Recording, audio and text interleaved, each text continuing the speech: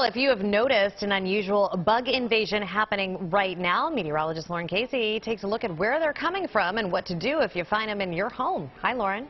If it's in your house and you've got several of them or many of them, it's going to be this species. Dr. John Gelhaus is talking about the multicolored lady Asian beetle. You may have seen these non-native ladybugs invade your homes recently, but why? They don't want to spend the winter outside. The warm weather-loving lady beetle is one of the most variable species of insect around. There's hundreds in North America. We have a few here that were just sampled in Center City. And they come in all different designs. Some can have no spots, and some can have 10 spots, and some can have number of spots in between. No matter the pattern, the lady Asian beetle is relatively harmless.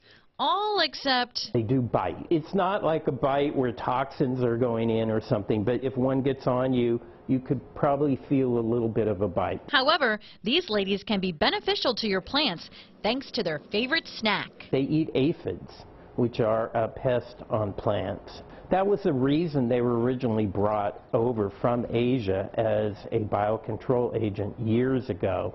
And they are very effective at doing that in crops. So, before you send any multicolored lady Asian beetles off to bug heaven, Dr. Gelhaus makes one last plea. Hopefully people spend a little bit of time before they smash an insect and look at it and just admire what a wonderful organism it is.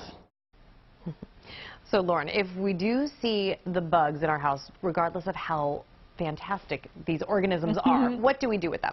Okay, Dr. Gelhaus, he loves bugs. Obviously, he loves bugs as much as I love weather. So he says, though, you can kill them. It's okay. There's plenty of them. He said you can vacuum them up or scoop them up, and it's probably better to kill them because if you just let them free, they're probably just going to find their way right back into your house. Okay.